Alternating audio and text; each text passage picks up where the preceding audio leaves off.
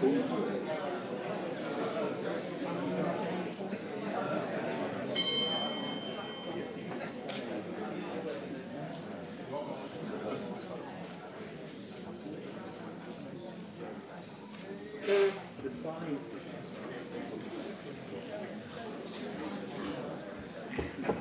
and gentlemen, good evening and welcome to the Geological Society's first public lecture of 2019.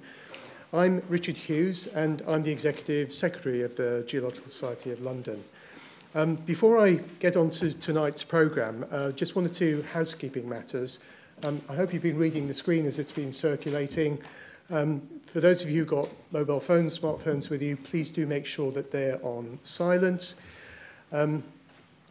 We have no fire drills planned for the evening, you won't be surprised to hear. So if you do hear the fire alarm, we do need to evacuate the building. For those of you who are in the front half of the auditorium, the escape route is follow the green sign out through the door into the central Burlington House courtyard.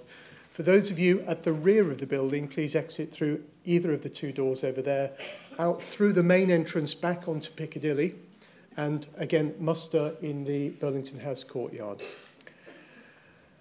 And so to this evening's events. And before I introduce Nick, just a plug for the Society's 2019 science theme. Those of you who are regulars at these events will know that for a number of years now, we've been choosing a specific theme for our annual events, talks, conferences, and so on. And 2019 is the year of carbon. And we invite you to join us in exploring this theme through a range of events, conferences, lectures, and educational resources that will be put on throughout the course of the year. And for details of those, please do take a look at our website. There's a lot of information there. But this evening, I have the pleasure of introducing the Society's current president, Nick Rogers, who will speak to us all this evening on the subject of the Society's own motto, Quicquid sub terra est. I had to look it up as well. Whatever is beneath or whatever is under the earth. And for millennia, of course, humans have wondered what lies beneath our feet. But over the last few hundred years, visions of lost worlds and the underworld have been replaced with a really quite sophisticated and detailed understanding of the Earth's structure and composition. And Nick this evening is going to explore how we've reached today's view of the mantle as a dynamic system that responds to the long-term cooling of the Earth's interior. And he will also show how volcanoes provide a window into this system through the geochemistry of erupted materials. In addition to serving as the president of the Geological Society, Nick is an emeritus professor at of Earth Sciences at the Open University, where he ran the Trace Element Analytical Laboratory and used his knowledge of geochemistry to address questions ranging from the origins of alkaline rocks to the evolution of mantle plumes. So please join me in welcoming Nick to the podium.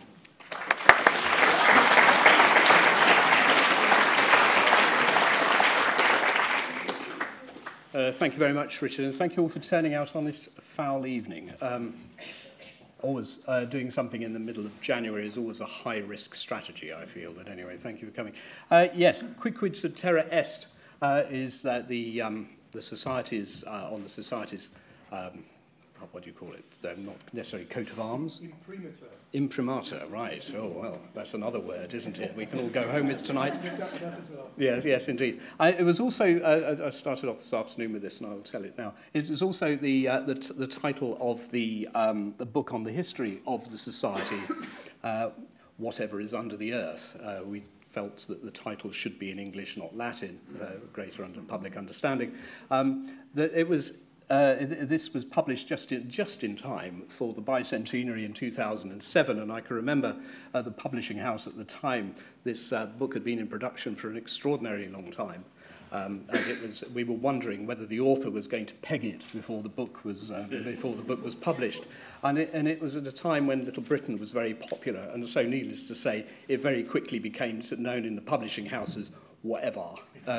So we start off at a low point. Anyway, I'm going to hopefully take you on a journey from medieval visions of of the interior of the Earth, Dante's Inferno, to helium and tungsten isotopes. Now, this is quite a long journey.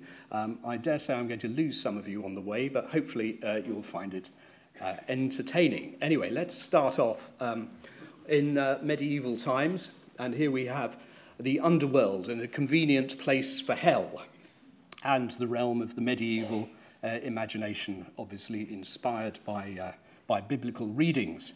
Anyway, this on the left is Jacob von Swanenberg, the harrowing of hell, with unmentionable things going on, with strange monsters, and somebody, it looks like the Madonna, peering down on everything in a benign state, a completely passive state, actually, up there in heaven. And heaven only knows what's going on down here. And on the right, we have Dante's Inferno, a woodcut from a Venetian edition of the Divine Comedy, which likewise shows a little more order in what was going on, but again, inspired by a vivid imagination and probably a lack of street lights or something like that as well. But I would like you to note that they did actually get one thing right. It's hot down there, and also it gets hotter towards the centre, even if what goes on down here is somewhat fanciful.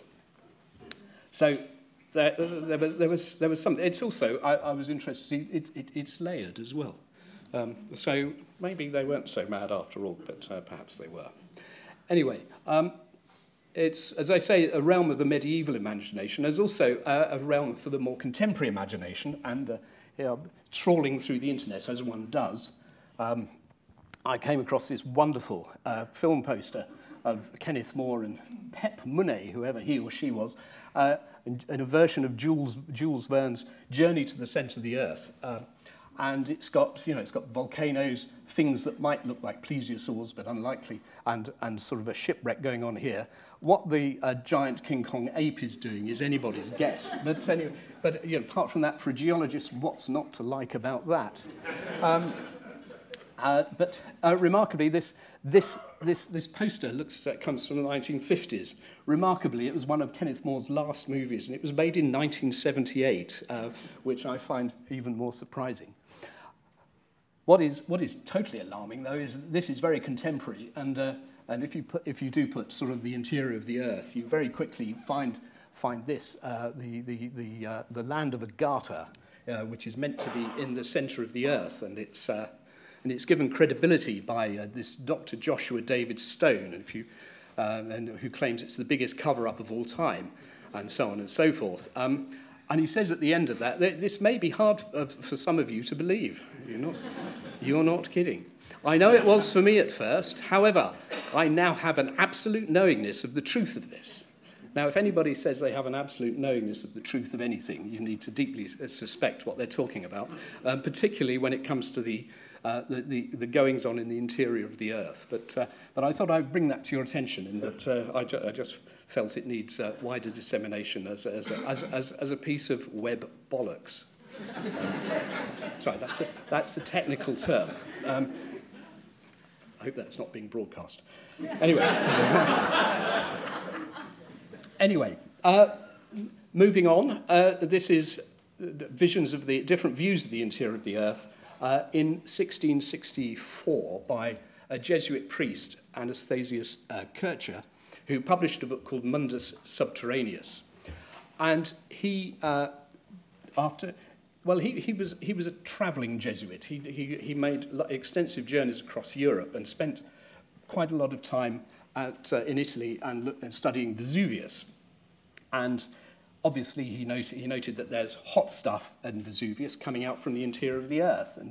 And so and realizing that there were volcanoes in other places, developed this sort of image of a network of fiery things going on in the inside of the Earth, but connected to the outside, producing volcanoes. So Dante's Inferno has been depersonalized and made into something a little more abstract.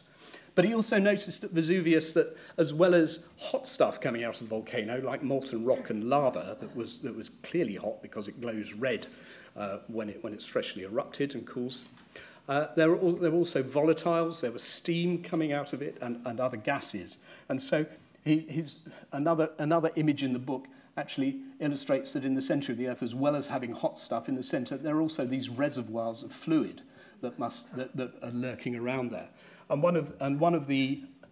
These were there also, as well as to explain the mixture of both fire and water in volcanoes, also to explain the tides. His idea was that over a period of 24 hours, the water in the oceans recedes into these reservoirs and then pops back out again. He didn't actually understand the mechanism, but anyway, he was thinking in a rational way about what the evidence of things going on at the surface were telling him about the inside of the Earth. The next stage is when modern physics or modern science and natural philosophy was beginning to take shape, and scientists, or usually vicars or members of the aristocracy, as Cavendish was, were trying to design experiments to find out about the Earth, and this is one in particular that I didn't really know about until I was doing my sort of research for this talk, which is Cavendish's experiment to weigh the Earth, which was in 1798. And he used a device called a torsion balance. And this is, this is an image taken from his original paper. This is a mock-up of it in the Science Museum. And this is a diagram of what goes on. But essentially, you can see here there are two large spherical objects, M and M, and then suspended from a wire in the center is a bar with two smaller spherical objects, two smaller balls hanging there. And what happens is that the larger balls are rotated round to approach the smaller balls, and then sitting on the stool here, there's a stool, so it shows you this is quite a considerably sized piece of apparatus.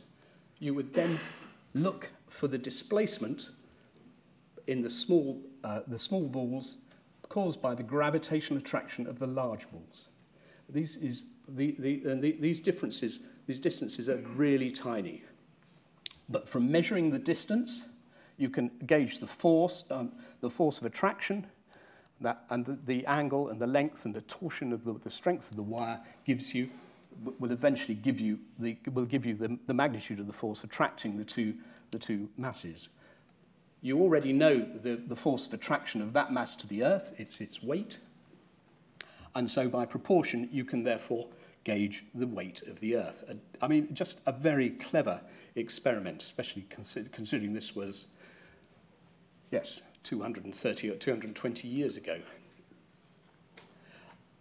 The results from this revealed that the density of the Earth is that value, 5.448 plus or minus 0.033. Physicists are very good at their uncertainties, grams per cubic centimetre. This is within 1.2% of the best determination today, which is that figure, which I think is a remarkable achievement at that time under those laboratory conditions. The important conclusion from this work is that it's significantly greater than the density of the surface rocks, which are about 2.7 to 3 at the most. And it implies that within the Earth there are denser materials at depth than you see at the surface of the rock. As a digression from this, it's interesting that although Cavendish gets all the credit, it wasn't his idea, and the method was originally devised by a geologist, John Mitchell. And I just want to have a slide because this is the Geological Society and we should give credit to our ancestors, if you like. And John Mitchell lived in the 18th century, natural philosopher and polymath and vicar, and he was one of the unsung heroes, as I say there, of early natural sciences. For 2 years, he held the Woodwardian Chair of Geology in Cambridge till he was obliged to relinquish it on his marriage. There you are. That's fantastic, isn't it? He was then appointed to rector of St Michael's Church of Thornhill near Leeds, and he spent the rest of his life there. But he continued to undertake scientific work, and that's where he built a prototype of Cavendish's torsion balance. He published papers, and he became a Fellow of the Royal Society, And he continued to publish papers, it says, on astronomy, magnetism, geology, surveying, and seismology. And it's interesting that he also developed various ideas for this, and his ideas led on to modern seismology, as we will see. He also, in one of his papers, at the time, he was impressed with the idea from Newton of the particulate nature of light, and he developed that in such a way that he realized that a star emitting light, if the mass was great, then the particles of light couldn't get out, and you would have a black hole. He didn't call them a black hole, but he developed the ideas of it, and is now, as you can see from the last paragraph, last bullet point, I should say, is now acknowledged by modern physics that he was one of the most brilliant and original scientists of his time. He remains virtually unknown today, in part because he did little to develop and promote his own path-breaking ideas. I mean, so much, nothing really changes in science. You know, if you're not talking about your own science to the whole world, nobody's going to do it on your behalf. Contemporaries were less kind to him, and they just described him as a little short man of black complexion and fat, which I think in these politically correct times we might not be able to get away with. But anyway, that's a historical statement. Anyway, enough of John Mitchell. The next stage in understanding the structure of the Earth is essentially develops from seismology and the properties of seismic waves, which again, an original observation from John Mitchell. He recognized that the energy given out by earthquakes is it has a wave form and spreads out from the epicenter. These were further developed by Robert Mallet, who was a Wollaston medalist of this society in 1877, working in the 1850s and 60s. And then Richard Oldham in 1906, a past president. I have large shoes to fill here because I have nothing as distinctive as this in my CV, made the distinction between the mantle and the core.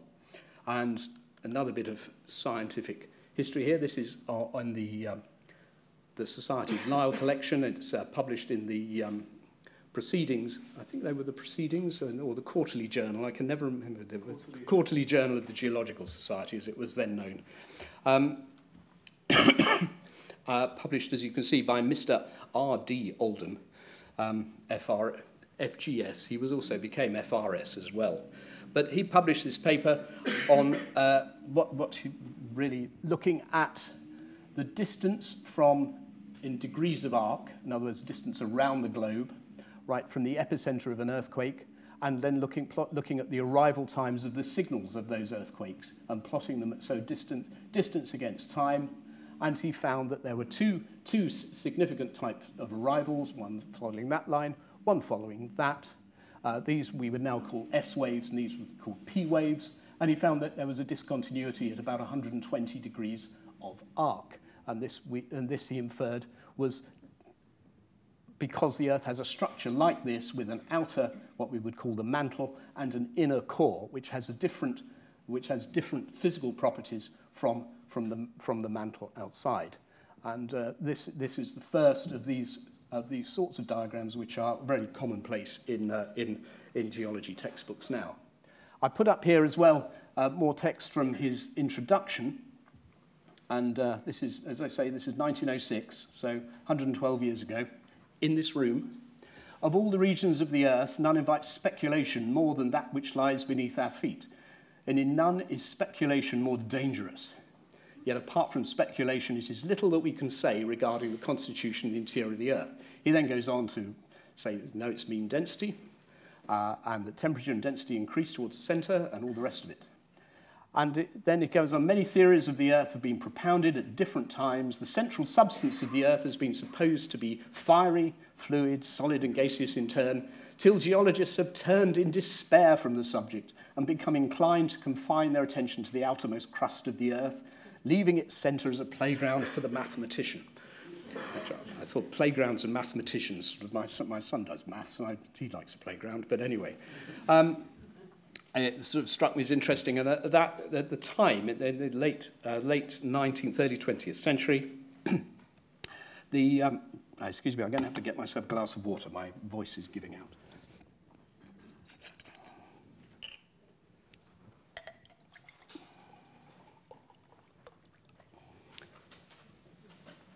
Sorry about that. I had a cold last week, and I'm doing my best not to do a Theresa May on you. That's not a Brexit reference. What I don't want to see is everything collapsing off the screen behind me. Yes, at the time, there was some debate about the age of the Earth. We'd gone through all the religious debates in the mid-19th century, and then the late 19th into 20th century. The physicists, exemplified by Lord Rayleigh, were doing models about the thermal cooling of the Earth. And they're making the assumption that the Earth was cooling from a hot state by conduction, knowing the thermal gradient in the outer surfaces of the Earth. They calculated that the age of the Earth was about 40 to 50 million years. The geologists, of course, having gone out and looked at some rocks, which is more than a physicist ever does or a mathematician, knew that in order to account for mountain building, erosion, more mountain building, biological evolution, that the Earth must be hundreds, if not thousands of million years old. So until radiometric dating, there was that huge debate. And I think that comment at the end as a playground for mathematicians refers to that discussion that was going on at the time. A really interesting insight into the development of our science. Anyway, seismology and the structure of the Earth continued to develop during the 20th century. There was Mohorovicic, who discovered the MOHO discontinuity. So much easier to say MOHO, isn't it? The MOHO discontinuity between the crust and the mantle, just below the crust. Howard Jeffreys determined that in 1926, determined that the outer core was liquid. And then Inga Lehmann, the first woman to have been mentioned in this, I am doing a Theresa May, aren't I? That found that the inner core was solid. And there was subsequent discovery of seismic discontinuities within the mantle to make lower and upper divisions. And now this is a modern view of depth versus seismic velocity, and the P waves follow that. There's a lot of jiggling around in the upper mantle, very smooth progression in the lower mantle, then a drop as you go into the liquid outer core, and then a slight increase as you go into the solid inner core. And that is really, in a way, the key behind understanding the structure of the Earth. And so when you get to 1960, your president was an enthusiastic pupil of Little London JMI School and reading various science, what was available then, the Science Encyclopedia. It was a time of interesting cars and even more interesting headgear. But our vision of the Earth in the Britannic Encyclopedia would look something like this. Really quite a simple model. But the question then becomes, what is the Earth made of?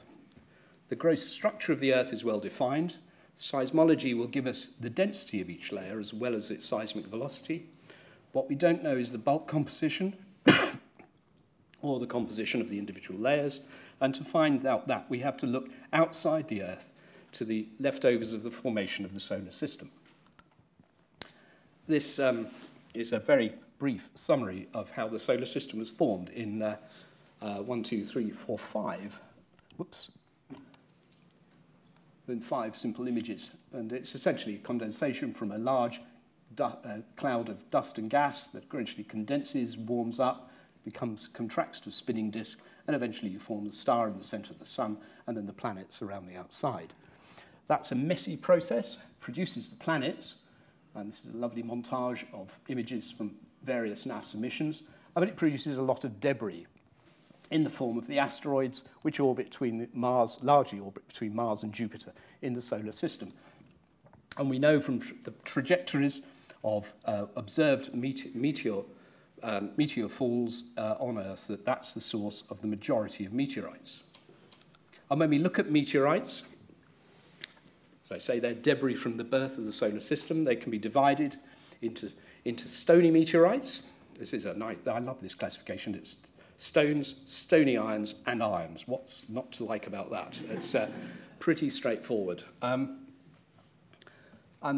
they have these wonderful textures, and this is an iron meteorite that's been etched to show this what's called Widmanstatten structure within it, which is related to the cooling of this from a liquid state in crystallization. The stones, this is a chondritic, what's called a chondritic meteorite, so called because it contains these chondrules, which are millimeter-sized droplets of silicates, mainly olivine and pyroxenes, but which have condensed, which are droplets that have condensed out and then crystallized. And then in between you have these stony ions, which are the most beautiful. And if you ever go to meteorite auctions, go for tens of thousands of pounds, and you can understand why. These are gem quality olivines, and you can see the size of them in relation to this person's fingers in an iron matrix. Rather beautiful samples. So given this is what meteorites look like, we then look at what are called the differentiated meteorites, and the stones, the ones without chondrules, the achondrites, have textures and minerals that are similar to terrestrial rocks, such as basalt and peridotite, and they're thought to represent the mantle or the crust. They're rocks similar to materials we might see on Earth. The ions, because of their density, are dominated by iron nickel, with sulfides, phosphides, and other oxygen-poor minerals would represent the core, and then the stony ions would represent a material at the boundary between the core and the mantle of the body from which the meteorite was derived, and just, in a sense, freezing the process of ions separating from silicate material. So we end up with a basic planetary structure. You can read that for yourself while I take another sip of water, which looks largely like this. So we have a crust, which we know is granitic and with basaltic material, an upper mantle made largely of peridotite, although there was some dispute. I can remember in the 60s and 70s whether it was eclogitic, in other words, like basalt, or whether it was peridotite, but it turns out that it's peridotite.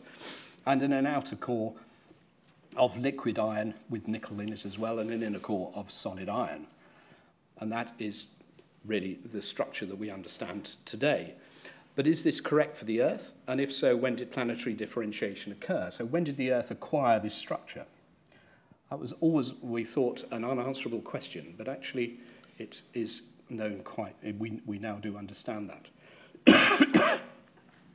When I first started my research career in the 1970s, I was fascinated to find out that you could actually get your hand on samples of the mantle. This goes back to Oldham sort of saying how geologists have restricted their attention to the outer layers of the Earth. So the concentration was on granites and basalts and sediments and metamorphic rocks that you find in abundance at the surface. But actually, if you look in the right places, and in some, for example, in some volcanic eruptions, you find these lumps, what are called xenoliths, strange rocks, that are brought up by the volcanic eruptions. And these occur largely in basalts, rocks called basalts, and in kimbolites, which are the source rocks of diamonds. They also find them tectonically emplaced in the basal layers of ophiolites, and massive peridotites emplaced in mountain belts. Lertz in the Pyrenees is a very good example. Lertz is the type example of the rock lertzolite. Anyway, we find there are two types. In basaltic rocks, we find these lovely green rocks called which are peridotites, dominated by olivine, the green mineral, plus some clinopyroxene, and an aluminium rich called spinel, which is a magnesium aluminium oxide. And this is an outcrop, an exposure in Hawaii, I think, or maybe in San Carlos in New Mexico, can't remember which. Hammer for scale, about a foot long, 30 centimeters in new money, and you can see the abundance of these mantle xenoliths, which cover about 50% of that outcrop. So these things are not, if you look in the right place, they're not hard to find. And if you go to a kimbolite, you will find that the aluminium-rich phase in these is a pink mineral called garnet. And they produce these rather beautiful rocks. Again, the matrix is olivine, and the pink is garnet. And the bright green, which I can't make out from here, but I think there's one there, is a jade-rich pyroxene. So there are these two types that we find in different locations, spinel peridotite and garnet peridotite. And when we look at these rocks, As soon as people realized they were bits of the mantle, they started squeezing them and heating them up and doing experiments on them. And we find that if you plot temperature against pressure, then as the temperature goes up, eventually the thing will melt, and that's the solidus, that's when it melts. And at low pressures, the aluminium phase is plagioclase, then it goes to spinel peridotite, which is this. So that's lowish pressure. And then at higher pressures, you get these garnet peridotites here. So this begins to make a lot of sense. And also, these are the estimated geotherms, the rate at which temperature increases inside the Earth. And as you can see, in all places, the mantle, this material is solid for all of those conditions within the Earth. So 1, it's solid, 2, it's got the right minerals. And then this is just a plot to show pressure again, which is depth, so shallow to deep, temperature going up. And you can analyze the minerals, the garnet and the pyroxenes in here, and derive the temperature and the pressure at which they formed, which they crystallize, plot them again, plot one against the other, and you end up with these rather nice arrays of data, which show that, and this is 3 locations in southern Africa, and it shows you where, from the conditions from which these garnet peridotites were derived, and their good mantle, the moho is at 10 kilobars. So these are definitely in the mantle. This is the graphite to diamond transition. So we know that, for example, in northern Lesotho, that the rocks that carried these to the surface were derived from the diamond stability field, and indeed we find diamond-bearing kimberlites in northern Lesotho. So there is, and this is used as a prospecting tool in many ways. When new kimberlite fields are found, it's very easy. It's much easier to find mantle xenoliths, determine their pressures and temperatures of formation, than it is to sieve 25 tons of rock and find out how many diamonds there are in it. Okay, and you can, as time went on, these rock samples were squeezed to higher temperatures and higher pressures, and what happens as this is depth here. And this is the volume fraction of different minerals. And as the pressure goes up, the olivine goes through these transformations into high-pressure polymorphs, and then the garnet eats up the pyroxenes, and eventually you end up with essentially an olivine garnet rock. And then suddenly at about just below 600 kilometers, everything changes, and you end up with these very unusual high-pressure minerals. Bridgmanite, which you've probably never heard of, is the most common mineral in the Earth, which I think that's a useful take-home QI sort of fact.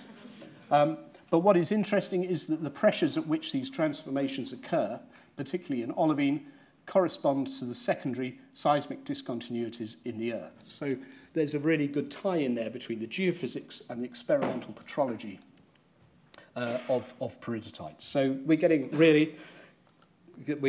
a good idea now that the mantle is definitely made of peridotite. Real samples give mantle pressures and temperatures. Phase changes correspond to seismic observations. We are now in a position to investigate core formation. But to do that, as it says, we need to understand the bulk earth composition and a bit of basic geochemistry. So this is where you've all got to pay attention, because I'll be testing you on this later. Anyway, we go back to the periodic table. This is the playground of modern geochemistry. We can now analyze the abundance of virtually every element, naturally occurring element on that table, in any geological, let's say any geological sample, and determine the isotope ratios of the element in those samples. Some of them are a bit challenging because they're only present in a few parts per billion in any rock. So there's a lot of clever chemistry goes on. But this is this is our toolbox, if you like. Within that, we have a number of classifications. Then in white, and that's essentially, or grey, pale grey, the noble gases, carbon, nitrogen, carbon, and hydrogen, are classed as atmophile. They like to be in the gas phase. They occur in the atmosphere. So atmophile. Well, the atmosphere or the hydrosphere on Earth. Lithophile, your knowledge of the classics should tell you, is rock-loving, and those are the elements in red. And this is where an awful lot of the geochemistry that I've done over the past 30-odd years has been focused on these sorts of elements here. And we've been analysing those furiously, I would say. So we understand their geochemistry well. Then there are siderophile or iron-loving elements, which are these in orange, okay? And those we would expect to be concentrated in the core of our Earth model. And then these in the cross-hatching are chalcophile. They associate with sulfur. I'm not going to talk about the chalcophile elements. I've never really worked with them, but I have a colleague at the Open University who could talk for hours on end about them, and you should invite her to give a talk. But what I want to do is concentrate now. First of all, the elements we're going to look at are hafnium and tungsten, and then we will also be looking at helium as well. So a lithophile and a siderophile element, and then an atmophile element. But before that, we need just to go through the basis for the bulk composition of the Earth, which is based on chondritic meteorites. In other words, the ones with those beautiful chondrules in them. And these, we think, are samples of the primitive material of the solar nebula. We can tell from the lead isotopes that they are some of the amongst the oldest materials we know of, but 4.567 thousand million years, or giga-years. That's an easy number to remember. It ends with 4. It starts with 4 and ends with 7. You've just got to remember to put the decimal point in the right place. So 4,567 million years ago, an enormous span of time. And when we compare the composition of these, and this is the abundance of various elements, all the elements in the periodic table, or many of the elements in the periodic table, in carbonaceous chondrites, these materials, and you compare them with the abundance of those elements in the solar photosphere, determined through astronomical spectroscopy, you find that the majority of the elements, they lie in this fantastic one-to-one straight line. I think this is one of the major discoveries and one of the clinching points of understanding of planetary geochemistry is that that we have a good handle on the primitive stuff that makes up the solar system. These meteorites that fall to Earth, 4,500 million years old, and represent very similar to what's going on in the sun. There are differences. You can see these are all the noble gases, the atmophile elements, and here as well. These are slightly depleted in the meteorites, and the lithium is enriched, and that's because lithium is involved in the nuclear processes in the sun. But generally speaking, this one-to-one correlation is a very good basis for understanding the composition of the Earth as being chondritic. Based on that, we can then analyze a series of elements within the mantle, and these are lithophile elements, the major elements that make up the mantle. These are trace elements in the mantle. And this is normalized concentration to chondrite, and you would expect if a chondritic Earth, they're going to be 1, which they are. Okay? Then you get into the moderately siderophile elements. I mean, you'd think iron was the strongest siderophile element, but actually iron partitions between the metal phase and the silicate phase in Earth differentiation. And we find that they're depleted by an order of magnitude. This is a logarithmic scale, so 1 down to 0.1.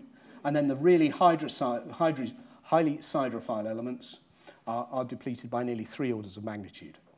And this is one of the reasons why in the Earth's crust, these are precious metals. They're so rare because they've all been sucked out of the silicate part of the Earth and put in the core. Anyway, this gives us an opportunity to distinguish between different models of planetary accretion and core formation. One of them is that the Earth, the mantle has its composition because the Earth, first of all, accreted iron-to-iron meteorites and then more silicate meteorites on top, and the mixing between those gives you this pattern in the mantle. The other possibility is that the Earth accreted homogeneously. Materials all fell into the Earth relatively rapidly. The heat of gravitational potential energy melted the whole thing, and then the core separated, heating it up even more. And so we end up with a process that is rapid and hot. So do we have a slow cold model or a rapid hot?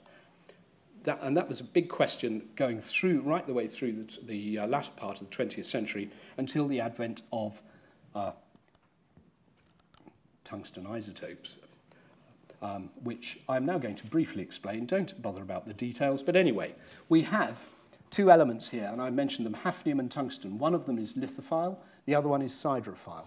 In a system of the mantle with a core separating, the core, the metal, will suck most of the tungsten out of the mantle and leave the hafnium there. The interesting thing about these two is that hafnium has, or had, a short-lived radioactive isotope, well, short-lived 9 million years half-life. That's short for geology, by the way. And that decays to tungsten-182 via beta decay. While the hafnium is extant, this isotope ratio slowly increases. In other words, while it's alive. But if anything happens to fractionate this, in other words, this process, separate the hafnium from the tungsten, it'll be reflected in the tungsten isotopes of the mantle. So what we're looking for is a difference between the tungsten isotopes in the mantle and the tungsten isotopes in chondritic meteorites. And the next slide shows the data that were published in about 2002 in 2 or 3 papers in Nature. This was really groundbreaking stuff. And it's summarized in the top left here. All of terrestrial rocks we've ever analyzed have been shown to have this is the measure of the tungsten excess in those of about 0. In other words, relative to the Earth, the chondrites have a lower amount of tungsten-182, and the iron meteorites have even less. And the consequence of that is really that there is a difference in the tungsten-182 in the mantle compared to chondrites, and it means core formation must have happened within a few half-lives, right, of the hafnium-182, because it's only around for 2 or 3 half-lives. By the time you've had about 3 half-lives, so 30 million years, it's virtually all gone, and you can't measure the effect on that. So it means that fractionation, that separation of hafnium from tungsten must have happened within 30 million years of Earth accretion. This implies that the accretion of the Earth was very rapid. The core because it had to happen rapidly, and then the core was separated during the accretion process. And so the energy of accretion and the gravitational separation of the core is more than enough energy to melt the whole Earth. And so we end up with a model of a magma ocean and a hot early Earth, which is highly inhospitable and with a very unstable surface. I say there are frequent eruptions and a lack of permanent crust. There would have been probably lakes of lava, lakes of magma on the surface. The surface temperature would have been up at many hundreds of degrees Celsius, and the temperatures inside sufficient to melt the whole mantle. That's why the earliest dates of anything on Earth, which are from detrital zircons, are somewhat younger. The very oldest is 4.4 gigayears, but the earliest permanent crust is 3.9 to 4 gigayears. So it took 500 million years for the Earth really to cool down and stabilize enough so that the Earth could sustain continental, what we now might recognize as continental rocks. And over the subsequent 4,500 million years, the Earth has cooled from that state to something today where we actually have plate tectonics going on, which is the dominant mechanism for heat loss in the Earth, and it's led to the development of ideas of mantle convection, cycling of material from the surface into the mantle, and the parallel development of the concept of mantle plumes, and hence the use of oceanic basalts to map mantle heterogeneity, so differences in the mantle both laterally and by inference in depth. So mantle plumes, just to go through, this is the classic example of Hawaii, currently active here, then a chain of islands and a chain of seamounts stretching across the Pacific plate, and an abrupt branch there, forming the Emperor Seamount chain going north to be subducted eventually in the Aleutian Trench up here.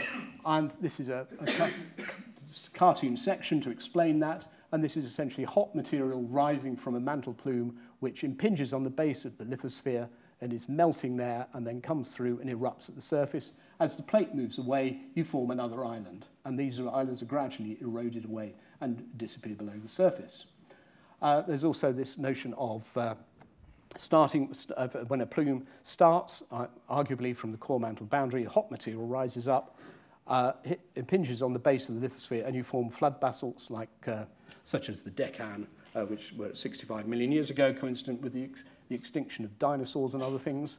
And then as it stabilizes, you end up with a volcanic trail, and you can see that in various examples across where the continents have split apart in the oceans today. They also developed the idea of mantle convection. In other words, that the mantle, although solid, actually moves on a very long timescale. And you have to have that if you're going to have plate tectonics moving around on the surface. The idea is really this one. This is a very early diagram, but still current on Wikipedia, I might add, and is completely wrong. And so don't believe everything you see on Wikipedia. This is a more somewhat better diagram, which sort of shows the idea of plates subducting into the mantle and being contorted and sort of accumulating at the bottom of the mantle, and mantle plumes rising up, and then passive extension and melting at mid-ocean ridges there. And this is a numerical computer simulation of mantle convection. I don't understand the details, but it's been run in model time for a few 100 million years, and it shows the way in which materials that start at the surface get subducted down, fall down, and get mixed up and contorted within the deep mantle. And so mantle convection is easy to say. It's quite challenging to describe and fully understand. But the mantle moves around, of that there is no doubt. And we also have the modern use of seismic waves, which can be used in form of mantle tomography, which is like well, some of you may have had a CAT scan in hospital, where you use X-rays or other radiation to scan the inside of your body and create a three-dimensional model of what's going on inside. We're doing the same with earthquake waves to see what's going on inside the Earth. And one of the great triumphs of this is the identification of these great zones of seismically slow and therefore arguably cold material that are rooted at the surface, where there are subduction zones and going down into the deep mantle. And this is really good visual evidence for the presence of subduction and material sinking into the deep mantle. Visualizing mantle plumes is more difficult, and you just end up with this sort of stuff, which I'm just not going to go into at the moment, but is somewhat less convincing. Anyway, we can use this understanding of the way of where basalts are derived and to understand compositional differences between the shallow mantle as sampled beneath mid-ocean ridges and the deep mantle as sampled by mantle plumes and erupted in ocean islands. So what we're looking at is the difference between mid-ocean ridge basalts and ocean island basalts. And one of the most useful discriminants in this has been helium isotopes, and there's a huge industry in people analysing the isotopes of the noble gases, but helium is the easiest to understand. Helium consists of two isotopes, helium-3, helium-4. Helium-3 is formed in the Big Bang, and it has a very low abundance on Earth because helium is atmophile and is lost in processes, in various geological processes that are hot. And also it has a velocity in the atmosphere so that helium escapes out to space very easily. That's why the atmosphere only has about 5 parts per million of helium, most of which is helium-4, which is essentially an alpha particle and derives mainly from the radioactive decay of uranium and thorium. And its highest abundance is therefore in the continental crust. The atmospheric ratio of these two is 1.4 times 10 to the minus 6. So we normalize everything to that ratio. So again, analytically very challenging to do this, but there are numerous laboratories in the world that have done that.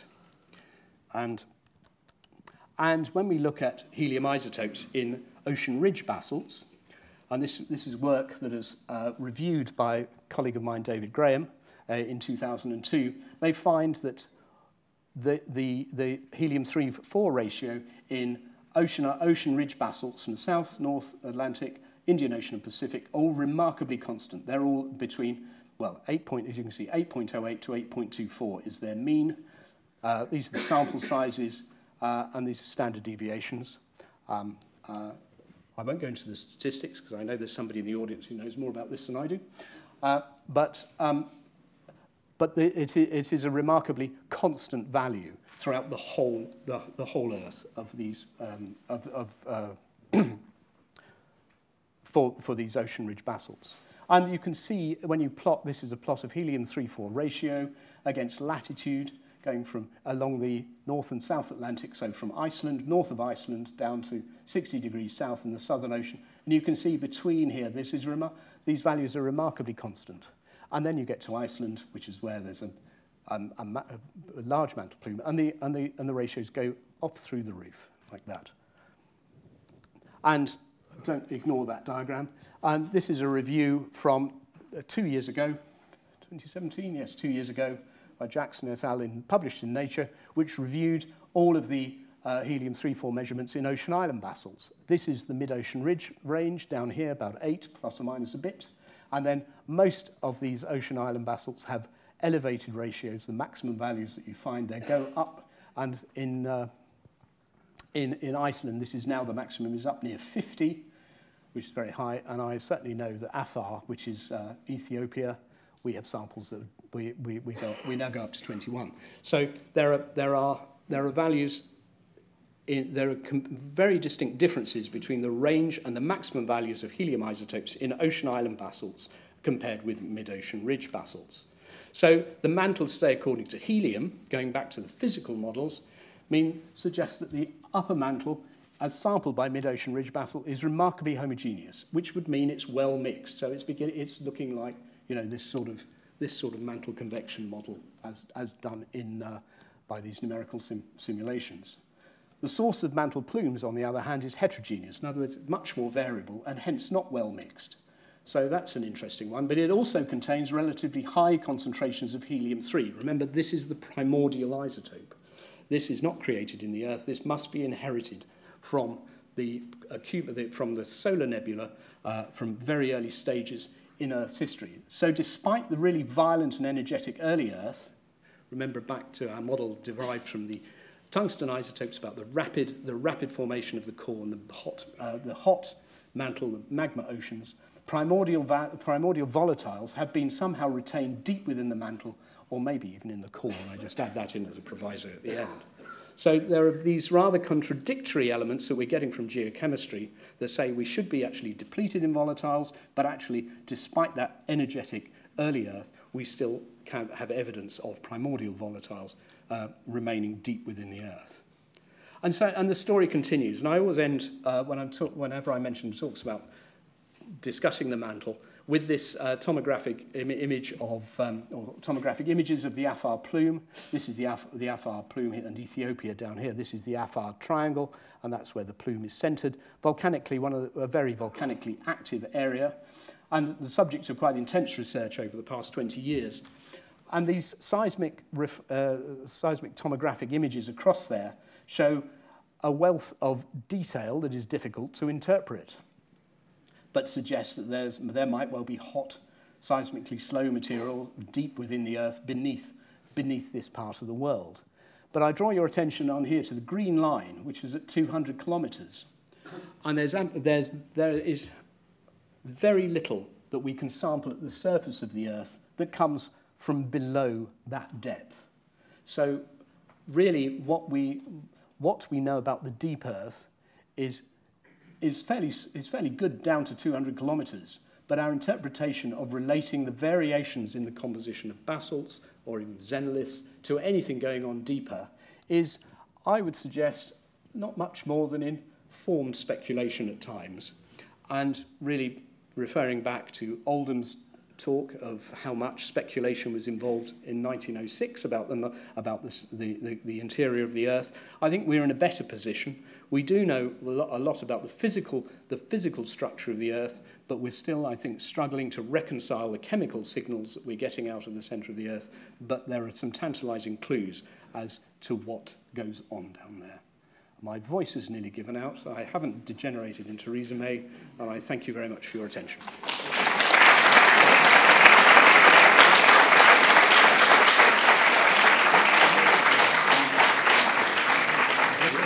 Yeah, good. Terrific. Thank you, Nick. Questions? Gentleman in the front here. Is fracking a risk to the crust? There's a microphone. Would you like to say your question again? Is fracking a risk to the crust? Fracking? I'm not an expert on fracking. I'm just not going to answer that question.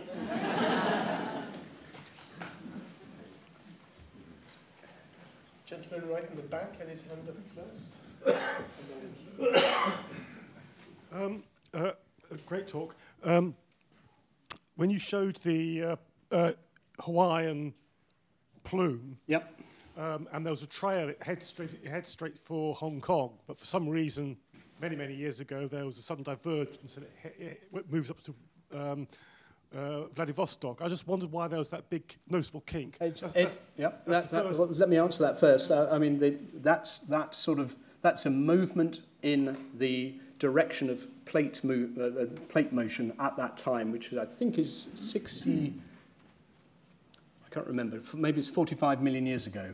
I can't remember what it relates to, but there's an awful lot of plate reorganization going on at about that time. So suddenly the Pacific plate, having been moving in that direction, suddenly starts moving in that direction. Okay. And the second thing is, why are there these persistent hot plumes coming up in the mantle? Why aren't they transitory? You know, why do they last for so long? Yeah. Well, geologically they last for 100 to 200 million years, and once they get going, perhaps they're difficult to stop before. I'm struggling, really. I'm not quite sure why that is. But they certainly start, and then they gradually peter out. And you can track that. Certainly, when you make estimates of the temperature of these deep areas of the Earth from the magmas that are erupted, the rocks that are erupted, the temperature, the main temperature does decline with time.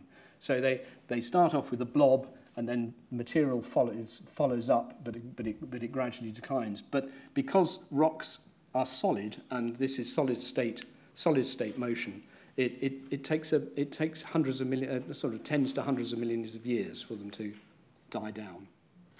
But yes, they are certainly the Hawaiian plume, which is, in terms of mass transfer, is the biggest one on the planet. They certainly are persistent.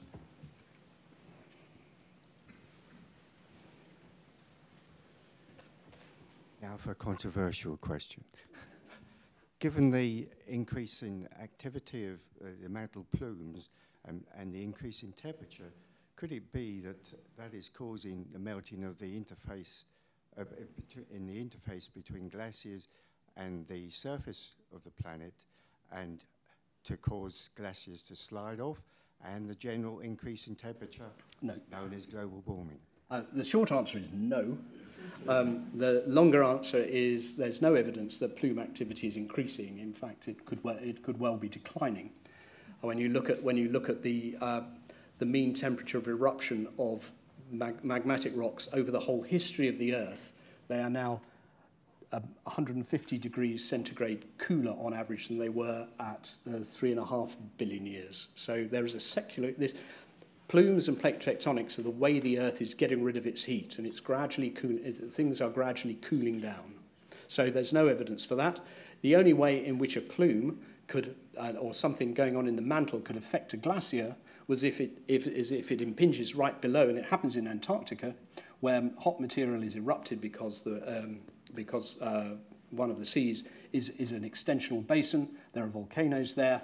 And if you get a volcano erupting under ice, then you can melt the ice. But no way is it a cause of glacial erosion on the scale we're seeing globally.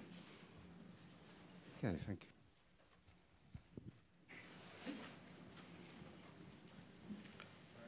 A long time ago in my youth, they were planning to drill down to the Moho discontinuity in the middle of the ocean. Yep. Did they do that? No, they didn't. Largely because what happens is the deeper you go, the greater the lithostatic pressure, and the rocks just close the hole up before you can drill, and the drill gets stuck.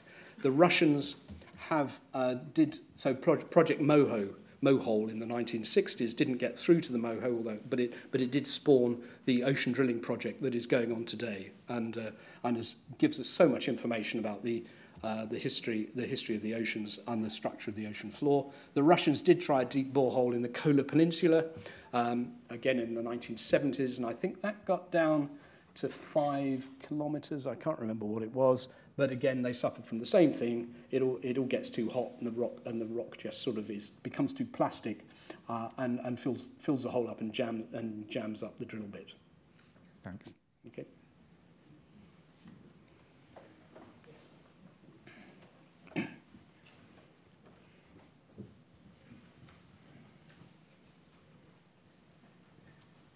Thank you. I thought that was an interesting story, if talking about truth, about devolution, and beginning with Dante's take on a teaching based upon a matter of our environment and not the matter of our environment. I don't think I really understand the point you're making. Okay, well, I could explain it simplistically and quite quickly with a figure called cyclotron hex. So if you think of a big circle surrounds, and within which is a diamond shape, the diametron, representing our environment, the third Orencia, just our world where we are. And that's split in the middle by a point of conversion called Hegestonia, giving us the pyramid above and the pyramid below. Yes. That's the pyramid that is. That is the only pyramid that does exist. And the pyramid reflect, which is a variance of the truth, which is anything else other than the pyramid above. And so at a time of interruption, which can inform this conversation, we can arrive at that point of conversion, which is called Hegestonia, which is like a big lagoon where the blossom blows above and the blossom blows below. I think we're approaching this problem from two different worldviews, and my worldview is very different from yours. I think I'd like to move on to another question. Thank you. Okay, we won't take just a second longer. We can look up to the pyramid above, which is the pyramid that is, which is called the pyramid of Christ, and it is the Word of God, and learn something about it, such as Protocol 1, which is God exists. I don't think we're going to have that discussion now. Thank you. Well, it's just a doctrine of truth with quantum philosophy. I think I made the point right at the beginning. I made the point at the beginning that, I mean, I'm a physical scientist, and I'm very concerned about notions of absolute truth. I think we establish scientific models and we test them. We don't necessarily have beliefs as such that are not based on a rational understanding of our environment, of our solid earth, and of the way in which materials behave. And I think that's the statement I would make, and I think leave it at that. Thank you very much. Thank you for that.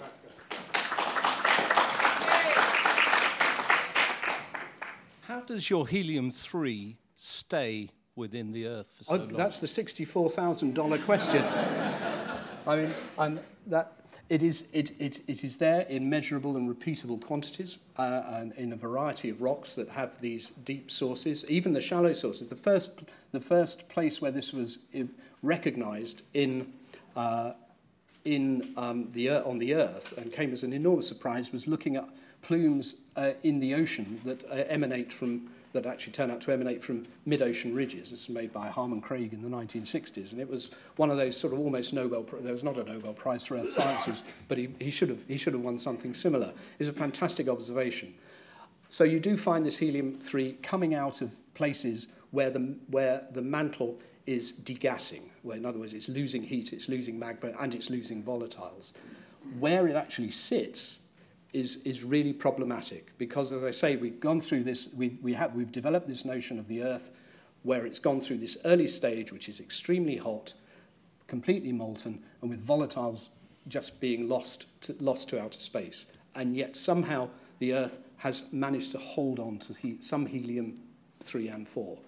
And I'm not an expert in that area, and I would be reluctant to say definitely where it is, because I just said we don't believe in truths, but we actually are trying to develop testable models as to whether it might be resident in the core, and therefore the heat transfer and helium transfer to the core, to the base of these mantle plumes, is then transporting things to the surface, or it's stored somewhere in the deep mantle. But it's difficult to answer that question. Can we have one final question? If not, Nick, if I can Yes, use yes, the podium just to give some thanks. I always wondered what you did. And that you've given us a fascinating and very informative and very amusing account of how our understanding of the deep Earth has developed over the recent centuries. I'm absolutely amazed how, was it Athanasius Kircher, how close he got it right in 1662. I don't know what he was eating, drinking, or maybe even smoking. But he had a very vivid imagination, that's for sure. And I've also learnt one new piece of geological jargon this evening as well. What was it? Web bowl? Web? Oh, web bollocks. Yes. Yeah, Sorry okay. about that. Yes. I'll file that one away for future use. But seriously, Nick, that was a tremendously informative and entertaining account of how our knowledge has developed over the years. And I thank you so much for your time this evening. It's a pleasure. Thank you.